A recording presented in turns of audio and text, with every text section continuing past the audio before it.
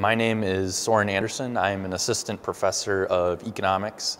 and agricultural food and resource economics at Michigan State University in East Lansing, Michigan. I am currently on leave visiting the Energy Institute at Haas at the University of California, Berkeley. So today's presentation is really kind of an overview of a broad array of academic papers, both by myself and others, trying to share with policymakers some of the key findings of economic research related to fuel consumption and demand for cars and fuel economy standards. Kind of the key point is that economists agree with everyone else that we're over-consuming fuel, and that's leading to side effects like greenhouse gas emissions and other environmental problems. And economists overwhelmingly favor an increase in fuel prices, through some type of fee or tax on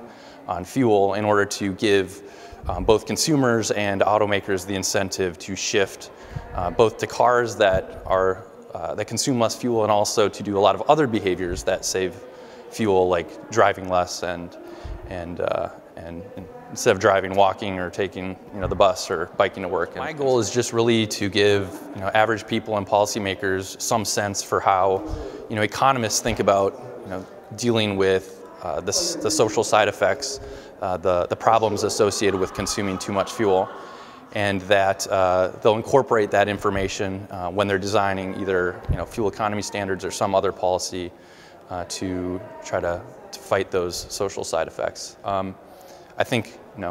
ideally I would hope, and I'm guessing most of my economist colleagues would hope, that policy would shift from setting standards for vehicle efficiency and trying to directly increase the price of the thing that we think there's too much of, which is fuel consumption.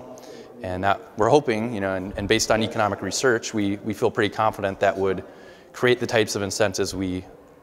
need to get people to reduce their fuel consumption.